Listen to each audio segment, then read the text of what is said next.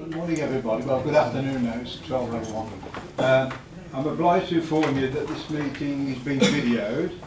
Members of the public are entitled to record the proceedings and are requested to give prior notice so that any additional measures that may assist can be put into place. Any member of the public who has any concern should raise them now. Right, back there. Can we have apologies for absence, please? Yeah, sorry, not present. Steve Sean, I don't know whether he's coming. He's running, I've got the email, he's running late and he'll try and get with us. Okay, he'll be with us as soon as he can.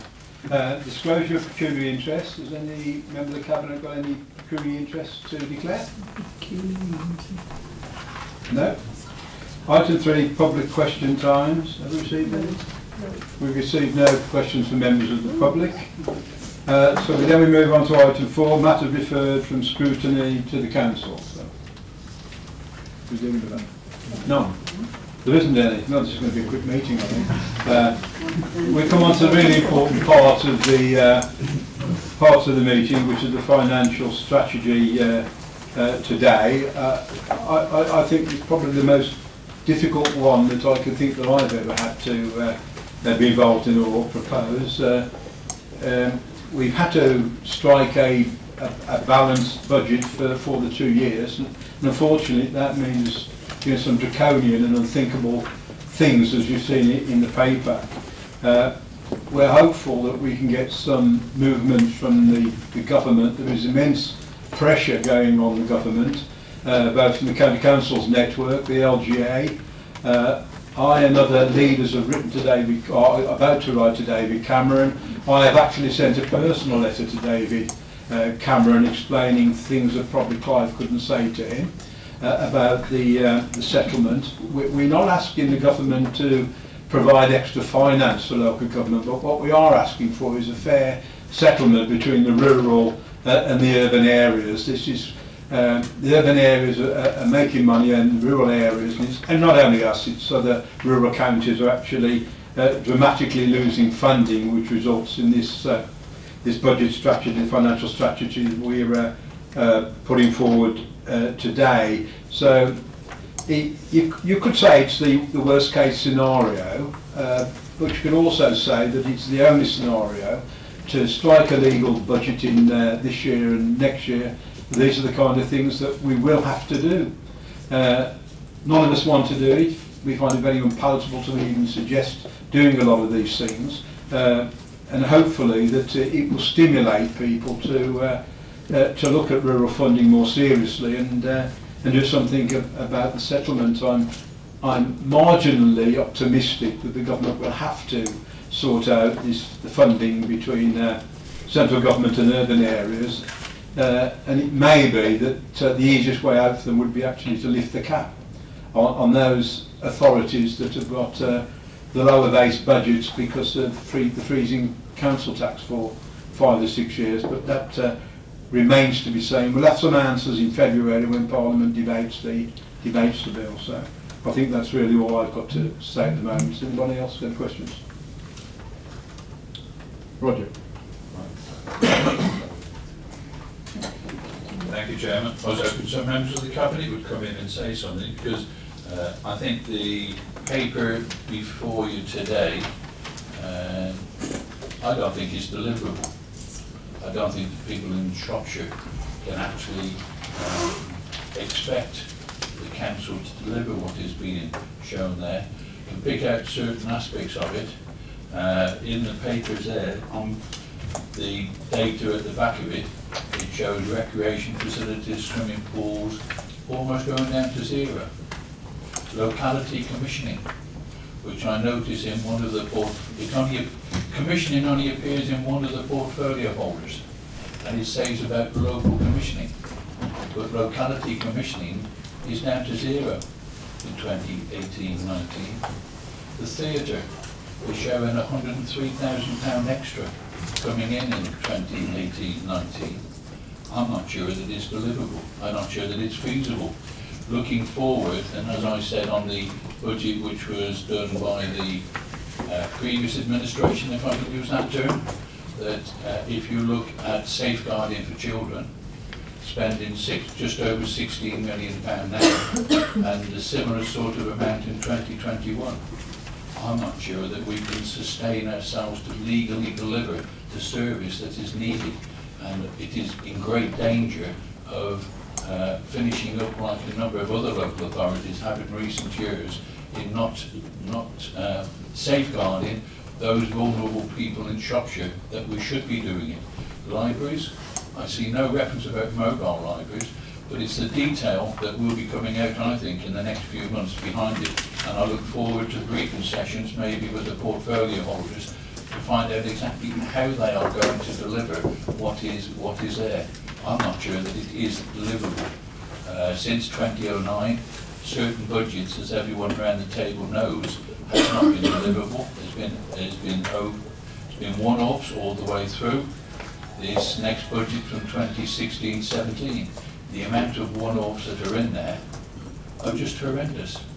I think the cabinet, the new cabinet, the old members on the cabinet really need to look at their portfolios and put in place policies that the officers can follow, so the officers are able to deliver the budget that the cabinet members say they should be. It has not happened now for the last 7 years. That is why we are where we are. Economic development. I would have thought that's something we should be looking at in the future, building up investment. There are other authorities not far from here who are building houses, developing, and they're getting far more return than they are having to pay in interest charges. Their economic development is being diminished in this. I'm not sure that, as I say, it is a very horrendous case for Shropshire to face over the next 4 years, and I would hope, as the portfolios in the next 2 or 3 months can actually come forward with some positive messages to say how they think Shropshire is going to be taken forward into the next 2020. Thank you, Roger. I will say on vulnerable people, as you know, we actually prioritised expenditure on children's and adult services to make sure that we don't fail in our statutory duty to do that. And I know that I've already told our portfolio holder for education I never want to see headlines in the Shropshire Star about children's services. So I think that's a bit scaremongering to suggest that we're not going to be able to meet our statutory obligations, but we are where we are, and I will remind you that there is a new era dawning, and I have met with you and I met with Alan, and I've already said that we've got 12 months to talk and to debate these cuts that may or may not have to be happened, and I've already invited you to put forward your ideas and Alan to put forward his ideas and how we can actually change that and make it palatable. But I think when you look at the figures, it's a rock and a hard place, and there's not that far you can actually go. But I welcome any comments that you or Alan want to make on next year's budget, and we'll consider all of those. Can I come back? One thing I meant to say earlier on was that what I do welcome is your comments to working together with the voluntary sector and the parish and town councils. And I think that is a positive message. We do need to work in partnership for it. And I would urge you for this coming 12 months to reinstate as a one-off to start with the council tax support grant for parish and town councils, and show there is a partnership there. Ask them to use it to assist in their voluntary sector in their areas, to put some grants in place to help deliver things there.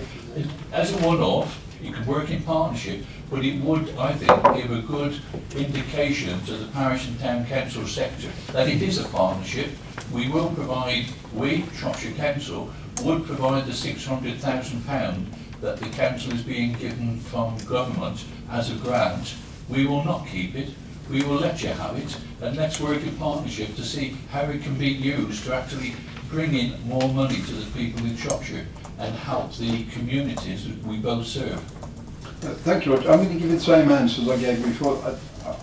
I have a great affection for parish councils. I was chairman of SALC for 3 years, the Bridgenorth area. I still sit on my parish council, and I think they're a great role to play. But I think the grant, specifically on the grant, I would expect you, in your position on the Parish Council Association, to say that.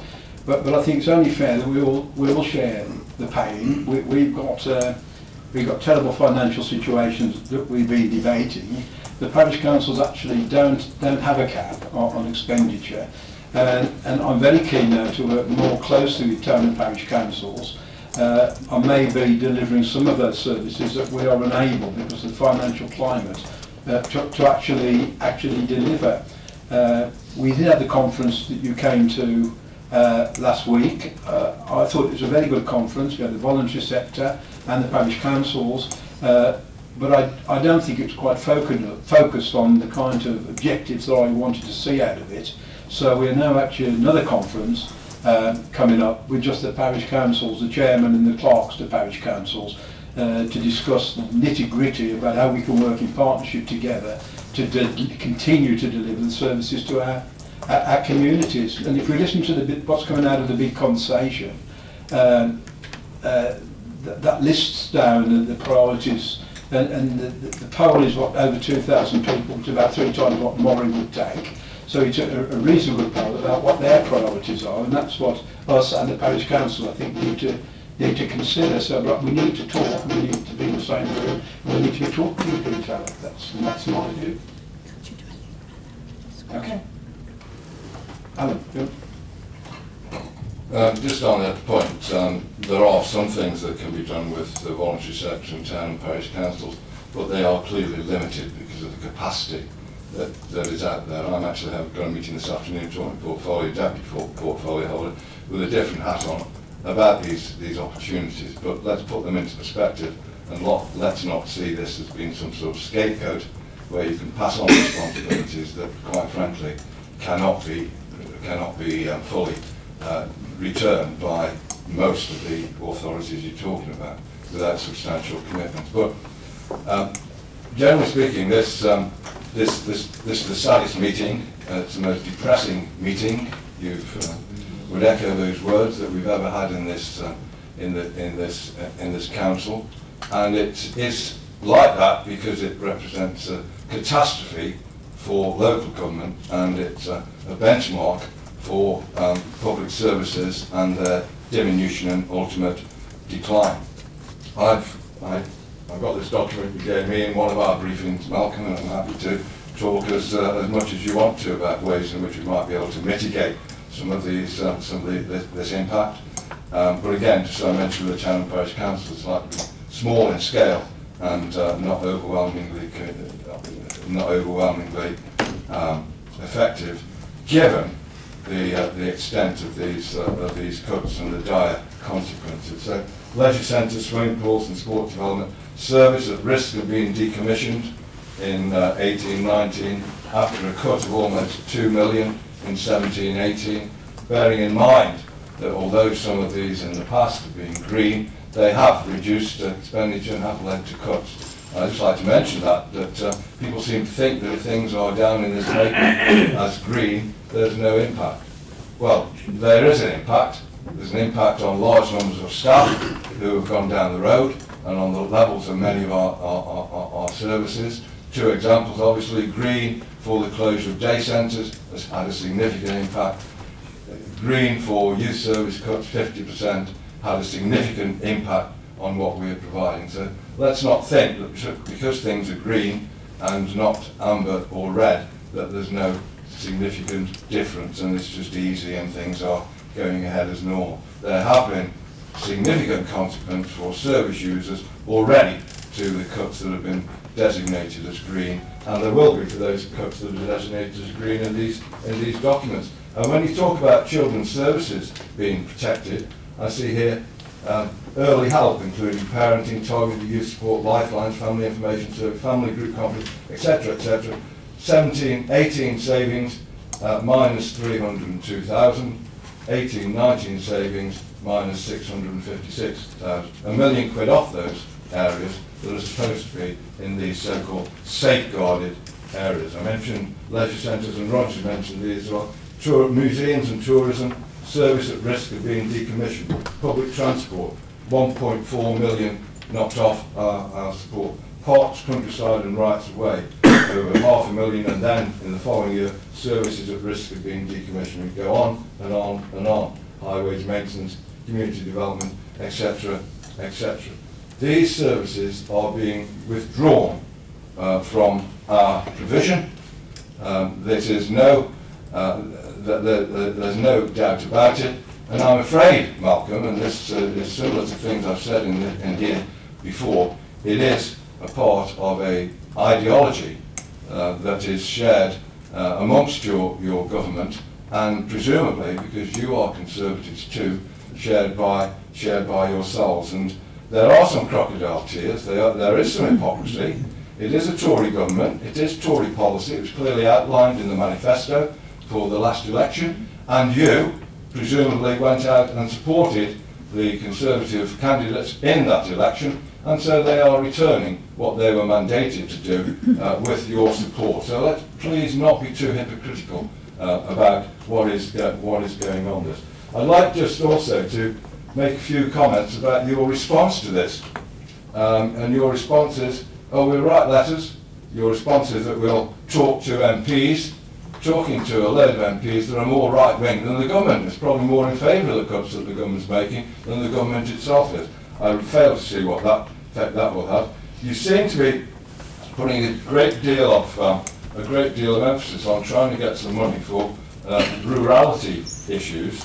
However, you seem to, the closing remarks, talk about that support would not be direct in terms of any changes to the grant arrangements, but that it would give you the opportunity of raising council tax to make up for previous failings. So I'd be interested to hear what you have to say about how you think this rurality issue is going to be dealt with. And I'd also be interested in you saying, what is this rurality gap that you are talking about? Is it 1 million, 2 million? There have been some additional payments made in the various grants for rural issues. So how much are we talking about? Is it going to make any difference whatsoever to the 80 million or whatever that we've got to find and the dire consequences that we're in?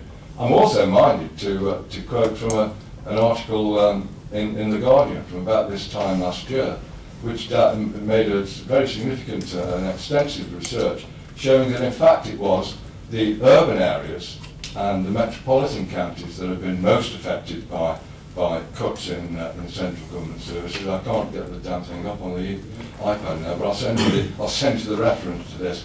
And so and this is there's other surveys that show it has actually been urban areas that have been more heavily hit. So I don't know what impact you're going to have with that particular effort. I'm also concerned about the effect and the inequality of significant council tax hikes. Not that I would, of course, oppose what you're doing this year, which seems to be essential and balanced. But we all know that the central government is reducing income tax, particularly to the high earners. And we all know that council tax is a regressive tax that hits the average and low earners more than it earns those who earn in more affluent categories.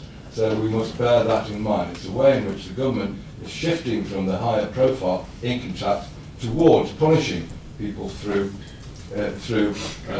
council, necessarily increasing council tax, which is regressive. I recognise that there is a different atmosphere around the place because of you taking over, Malcolm, and I recognise that you might have some personal difficulties with it, as might other members of the cabinet. But in terms of what you are doing about it, I would be prepared to join you in a deputation to go down and bang on doors in Westminster and present an all-party approach. I would seek to find members of the Labour shadow cabinet that would also receive us in this. Perhaps you might think about that, and I don't know if Roger would be prepared to participate in that endeavour, to actually show publicly that we are against this and to show that we are concerned. I would also ask, how many of you as portfolio holders, given your concern, given your apparent anger at what's being done by your own government, have threatened to resign your membership of the Tory party.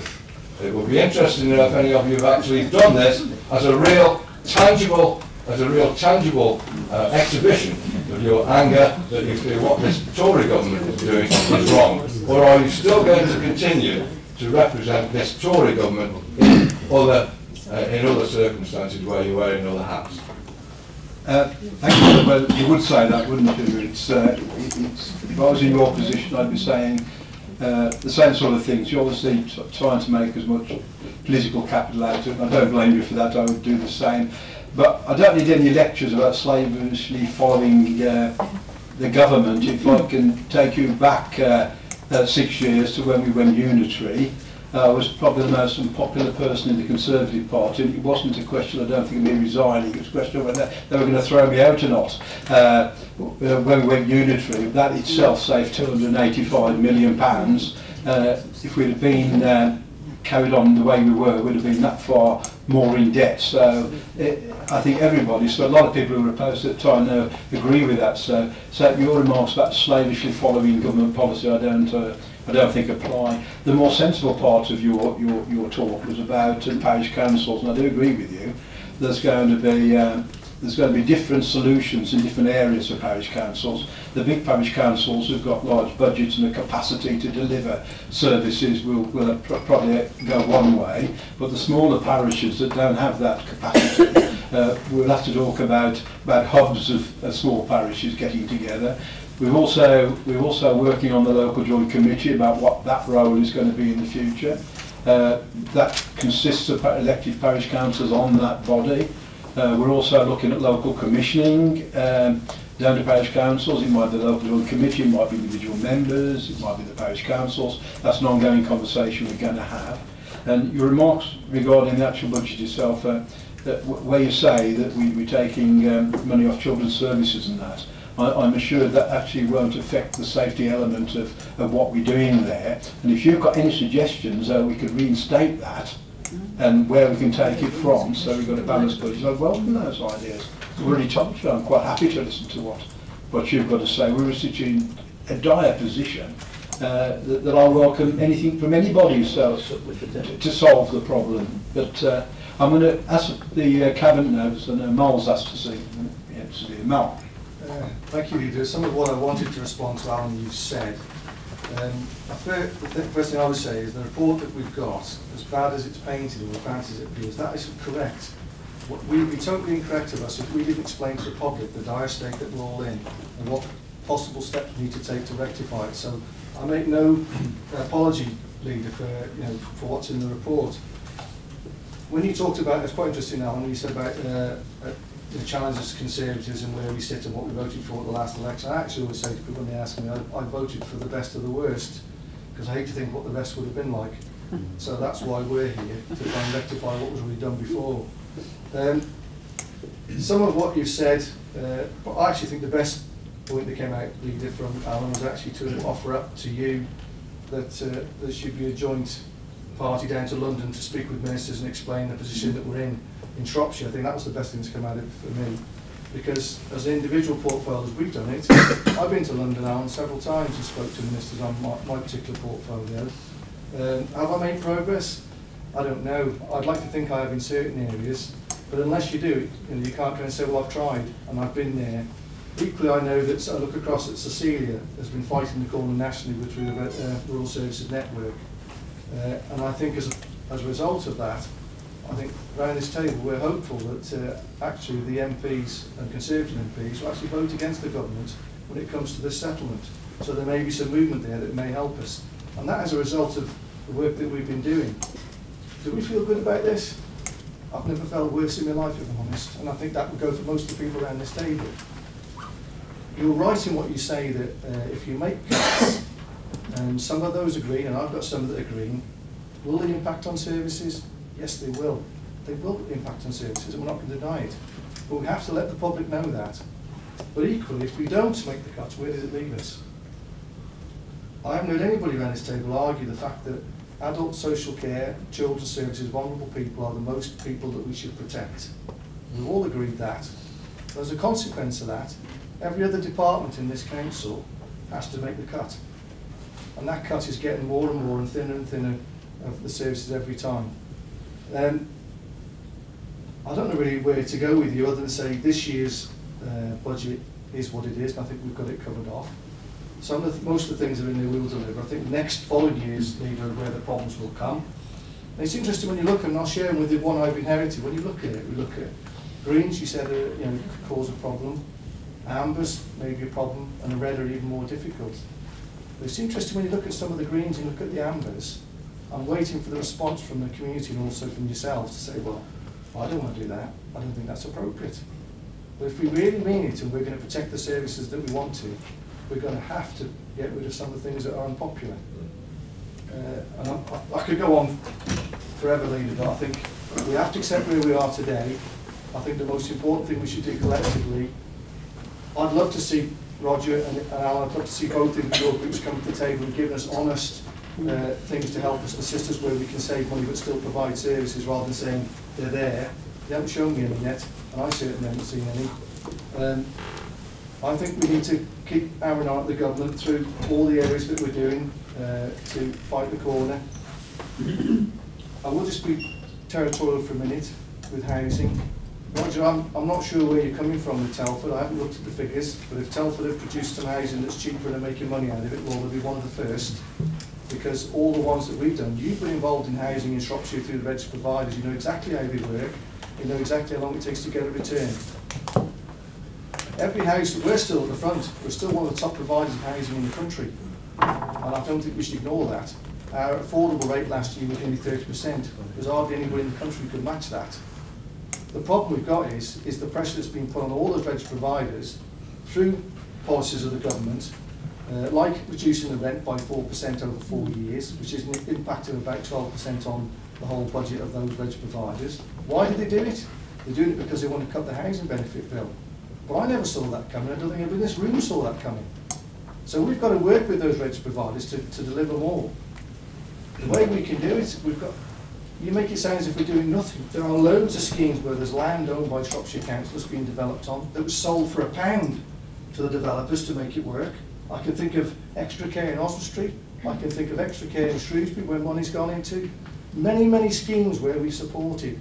So I find it quite condescending, quite insulting that you say that you make it sound as if we've done nothing, when we've done alone. Clearly we need to do more to help us to do it rather than knocking us.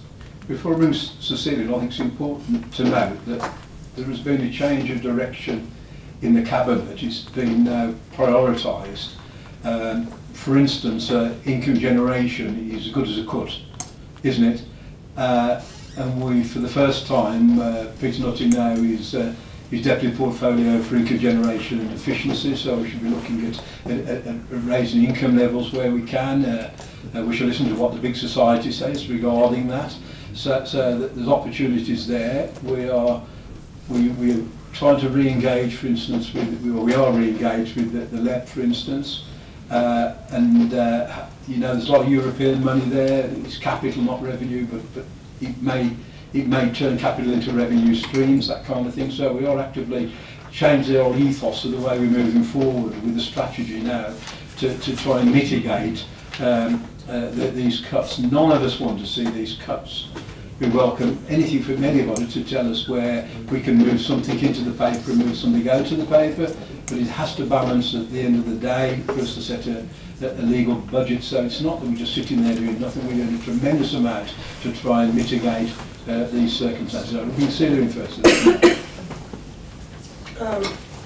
Thank you very much. Alan, I'm not sure whether you're aware, but there's an organisation called Rural Services Network, which I have been chairing for the last couple of years. And as a result of that, Shropshire has actually been in the forefront of representations to government about the disparity in funding between the rural areas and the urban areas. In 2012-13, the Rural Services Network sat down with the ministers from the Department of Communities and Local Government and wrung out of them an acknowledgement of the fact that the imbalance in funding between rural and urban areas at that time stood at 130 million. As a result of that, and as a result of continuing pressure, we have seen the introduction of a fund for rural areas called the Rural Services Delivery Grant. Now, when that first came out, it was a derisory figure. It was £8 million, and it was only directed at those authorities which were deemed to be super sparse. That included Shropshire, and in that particular tranche, we got £800,000 out of that particular deal. Over the subsequent years, the amount that they've given us has inched up. Last year it was £15 million. This year, as a result of very heavy pressure, not only from ourselves, but also from the all-party parliamentary group, all-party, I add, parliamentary group on rural issues, that amount has actually gone up to £65 million. Now, we have gone, 3 weeks ago, I sat down with the Minister at DCLG in charge of government funding, Marcus Jones, and I said to him that simply is not enough. The disparity is still much too great, and in your proposals, which are in draft form at the moment, you are still hitting rural areas much harder than urban areas. We're not saying that urban areas aren't taking a hit. What we're saying is that rural areas are taking a much greater hit, and the proportion that we're having to find in savings is something like 20% more in some areas among rural authorities than among urban authorities. Now, the problem with the original calculation that was made of £130 million was that that got damped out of existence by the mechanism that goes into the local government financial settlement, which tries to ensure that there is not too much turbulence in the system.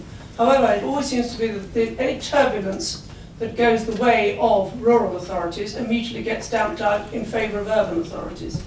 Now, what we've said to government this time is that at the very least, they have got to respect that full £130 million in order to try and bring some balance into the equation between rural authorities and urban authorities. We have other problems which are simply not taken into account sufficiently by government, which is the cost of delivering rural services is much more expensive for us in Shropshire to send out our waste bins all the way round Clun, for example, and all the way back to the depot, than it is if you're trying to do the same thing in Clapham. Equally, delivery of social services, of adult social care, etc., etc., etc. The costs per capita in rural authorities are much higher than they are in urban authorities. This is acknowledged by government. They have come under very, very heavy pressure this time. The all-party parliamentary group 2 weeks ago held a debate which was very well attended. Marcus Jones was taking it, and he very nearly had to run for cover. He got such a lot of stick, not just from his Conservative members, but from the Liberal Democrat MPs, and also a couple of Labour MPs, you'll be pleased to hear. There is a very strong likelihood that quite a lot of MPs are going to walk through the lobbies against the financial settlement this time. Such is the strength of feeling. Now, I have to say that if Rural Services Network hadn't been there, hadn't been prompting, hadn't been providing information, hadn't been acting as the secretariat for the all-party parliamentary group, I don't think we would have got as far as we have in this. I really don't. And to suggest that we are sitting here doing nothing about it is frankly insulting. I've been working my you-know-what's off on this for the last 7 years, although I've been doing it very much under the radar. I'm now in the happy position of being able to actually tell people rather more about what I've been doing. Just on the other side of my portfolio, I have noticed the dire prognostications for the area of which I now take charge, that is particularly parishes and towns and local commissioning to those. I have every intention of working very hard indeed to see what solutions we can come up with, working very closely with our partners out there to make sure that we can continue to deliver services between us. I think we've got to be extremely flexible about how it's done. I think we've not to be hidebound. We've just got to work out the very best solutions we can come up with. And I will pledge to everybody that that is what I will be doing over the next few years. Thank you.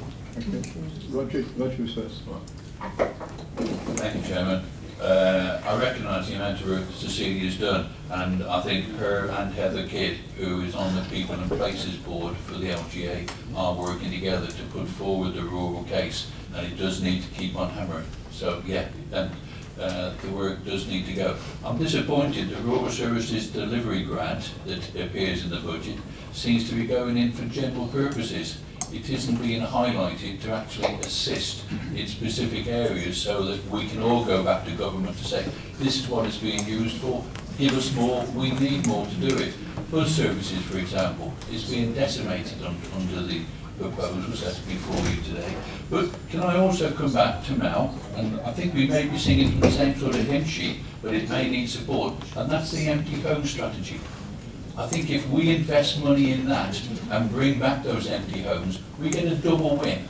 That's the social consequences of where those empty homes are in that neighbourhood, but we could also bring those homes back into habitation and get the new homes bonus.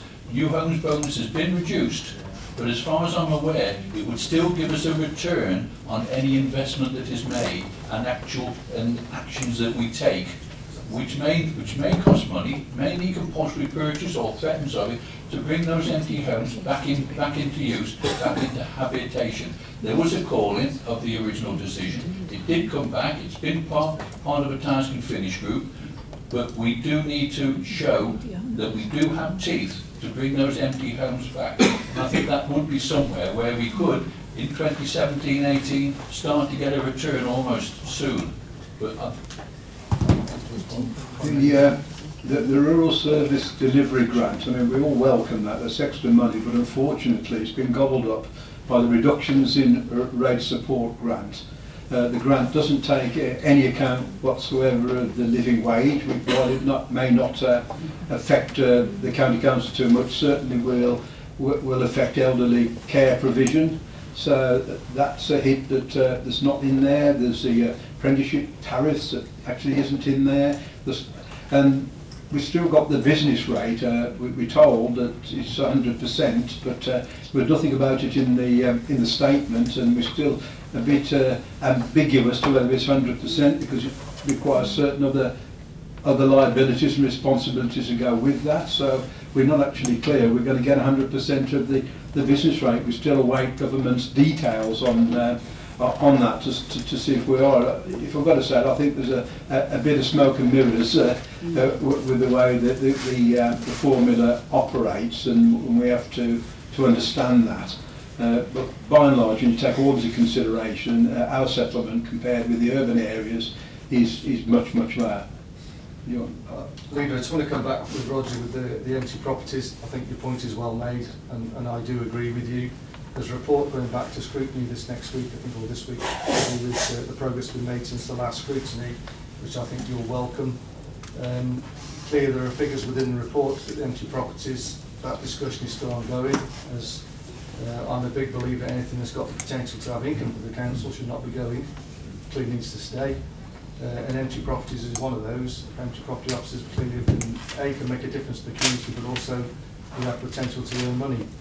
I don't know whether Roger aware we talked about Capacity Grid. No, okay, there was a company called Capacity Grid, which is a private organisation that said they would come in and review our empty properties within the county, and they believed that they could earn us something in the region of, help me out on this one, Andy. 450,000, about 450,000 new homes bonus in 1 year, which clearly is a significant return. We're looking at whether we do that through them or whether we do that internally through our own services that we've got in our own staff. So clearly there's discussions to go on with that. I think the more important one as well is new homes bonus.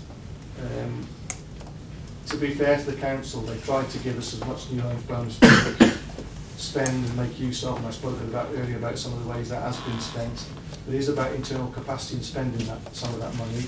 Where if you don't show a return and you're using the new homes bonus and what it is intended for, my concern is, and I say this openly, the government will come back and look again and say, we gave you new homes bonus for delivery, and if you haven't delivered, then we will look at recalculating some other way. They threatened before that they would take a third of the new homes bonus and put it into the LEP, and the biggest bulk of that would have been ours. So I found that quite infuriating that we'd be going to a bit for money that we'd actually already put in there. So I think the point I'm making is, and I'm supporting you on this, we still need to show investment where we're getting the return and making sure that we use some of that money in the right way. Okay. Well, Lee, I don't know whether you want to give the Cabinet some assurances that Roger's brought up about the suggestion that the economic cutbacks will affect the actual safety of the people that we've made a priority to protect. So I don't know whether you want to say a couple of words to satisfy Roger and the rest of the Cabinet that that's the position, and then perhaps the portfolio holder for education can do the same for children's services. Thank you, Leader.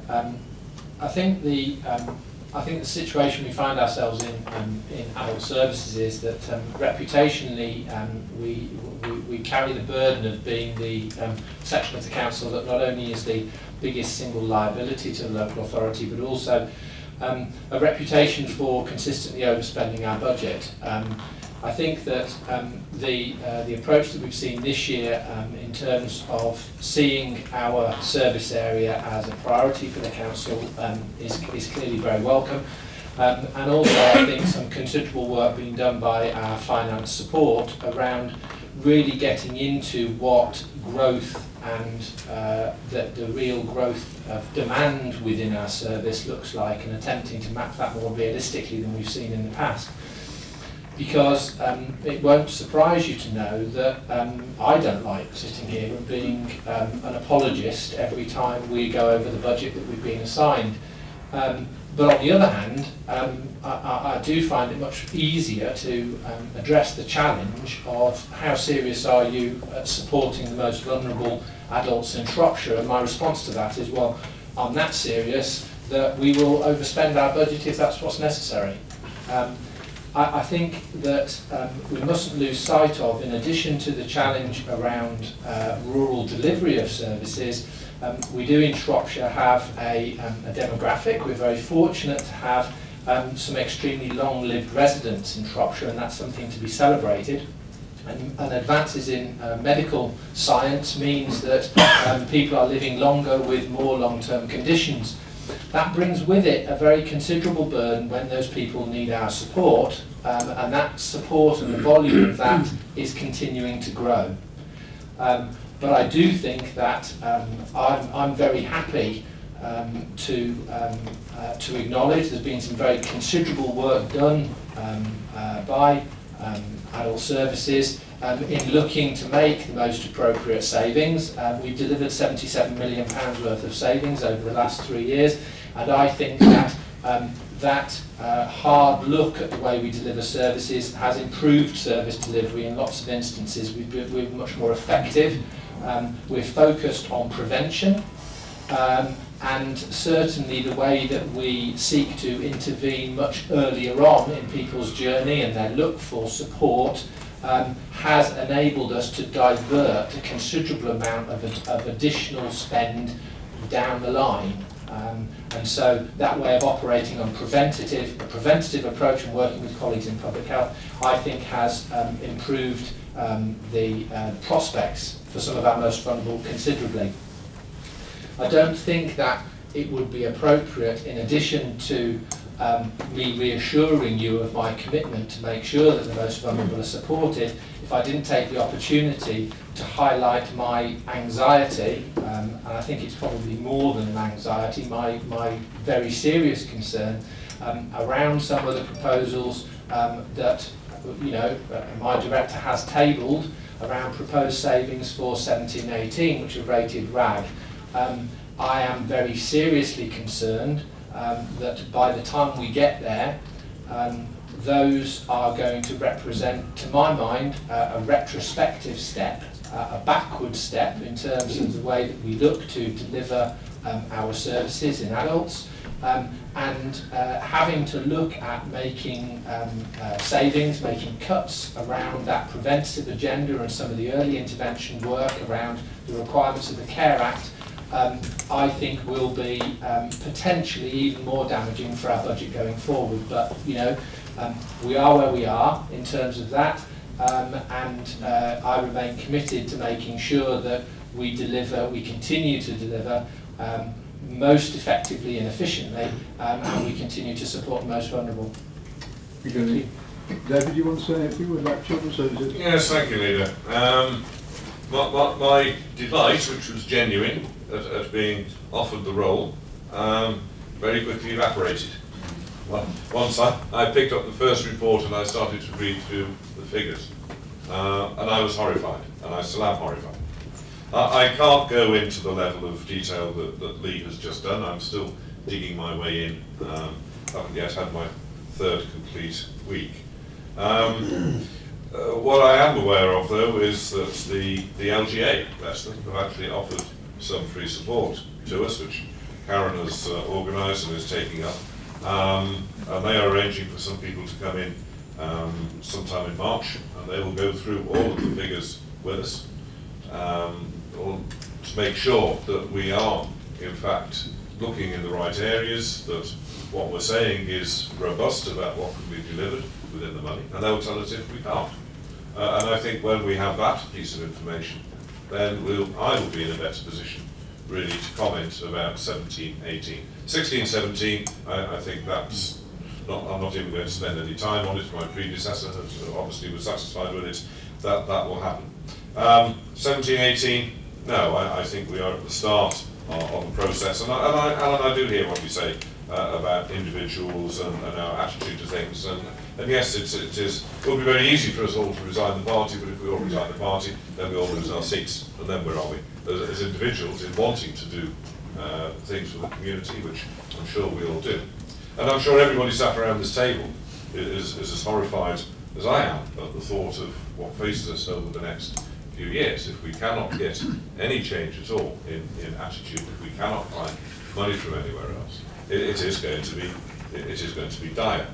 But nevertheless, there will be, I'm assured, sufficient means to do the most important jobs. And if you look down page 22 of the figures, all the various areas of responsibility that come under the portfolio, there are a lot of things that actually are not being changed at all. They are still showing growth, and we're confident that we can continue to deliver the safeguarding for the most vulnerable children. You gave me an instruction when you offered me the role, which was never to get into the Shropshire staff for bad reasons, and I have no intention of disobeying that instruction, Leader. That's probably all I can say this morning. Is anybody else before we go to the vote? I will say something, Alan, to you and to Roger. Let's swap the gladiatorial arena for some sensible debate about the way we move forward. So I'll make that offer to you. I know we have these gladiatorial contests at budget time, but I would ask whether it's that serious that we actually put that aside and we do work together to try and deliver as much services as we possibly can to the Shropshire communities. I'll leave that with you just to think about. Yeah, right.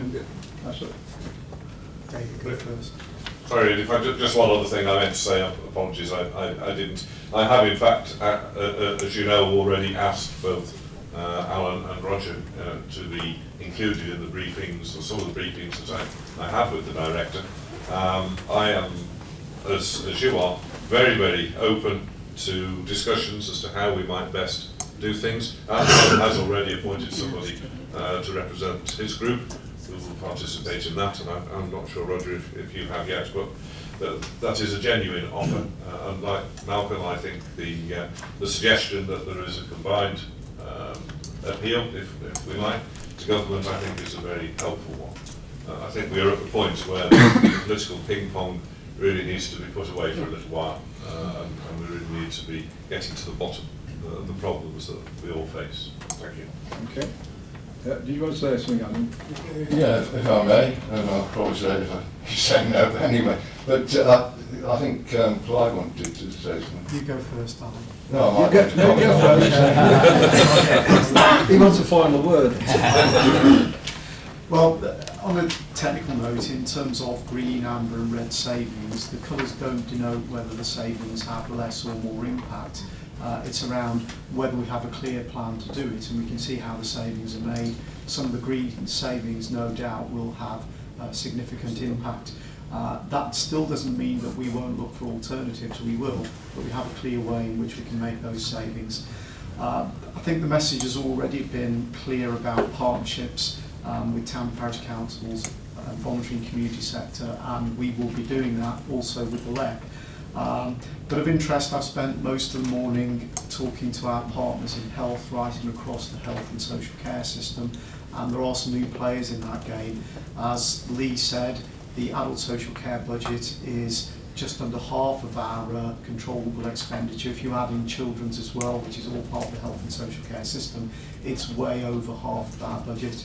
And some of the gains and efficiencies we can create there, I think, are now possible through the Health and Wellbeing Board and in ways that we can work together.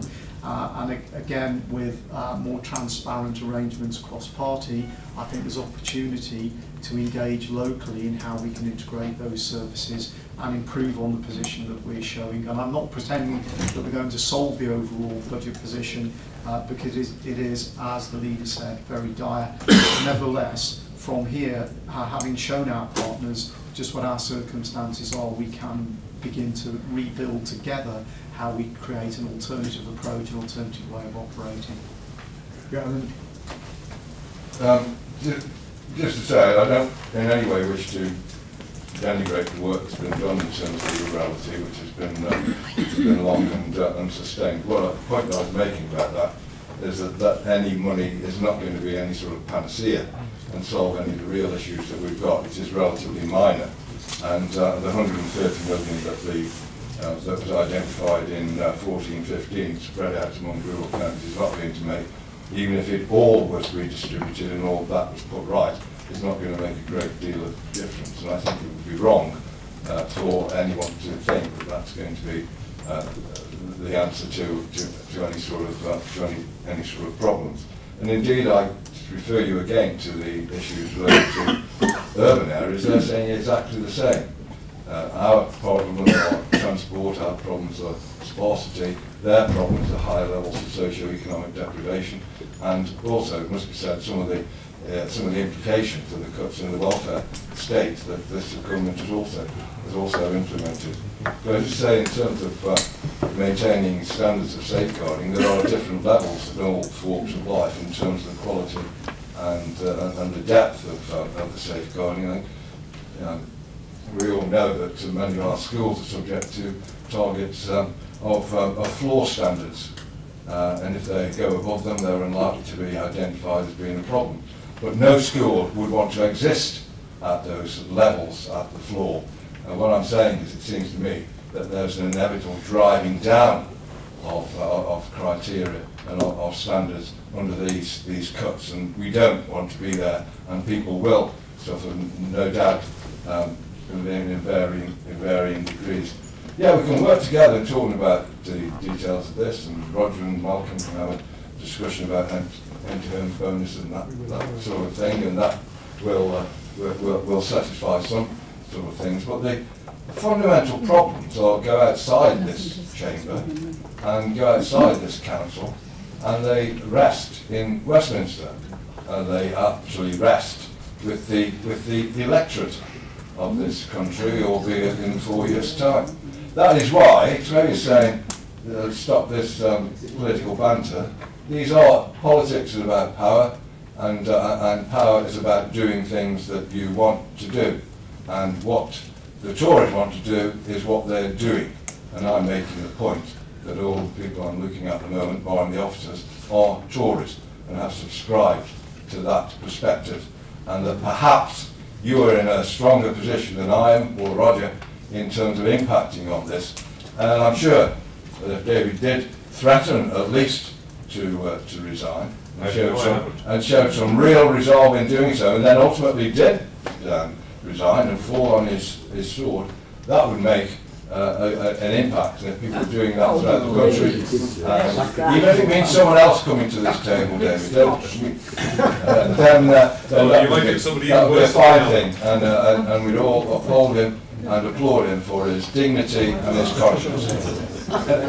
If we're talking about party loyalty, Alan, I'm afraid I wasn't going to say it, but I've got to say it. Can I ask you then, are you fully supportive of your lead as you were sending submarines out without weapons to bring back flying pickets and all the nonsense we're hearing from the Labour Party? I know, I wouldn't think for a minute that you're in favour of half of that stuff. And I'm not going to say no more about that. Well, if you want to put that down, if you want to put that down as an agenda item for the next cabinet meeting, then I'll be happy to respond. Okay, is anybody else? Stuart? Yeah, just very briefly, as you're aware, I've only been in this post, as David has, for the last 3 weeks. Been presented with some horrific things, which we're looking into. I can would just like to assure everybody that I'm determined to look at alternatives to closing museums and leisure facilities, determined to look at partnership opportunities wherever they may be, not necessarily locally, but wherever they may be. And again, Roger and Alan, more than happy to discuss and share ideas and alternatives, possible alternatives with you both. More than happy. We are in a very transparent situation, and we need to work with each other as opposed to against each other. Okay, well I think we've had a good debate about a very, very serious subject. So I think we're now going to put the recommendation A, B, C and D. Will somebody move that? Moved? Seconded? Right, all those in favour? Right, that's carried. Thank you very much. That concludes the meeting. Thank you.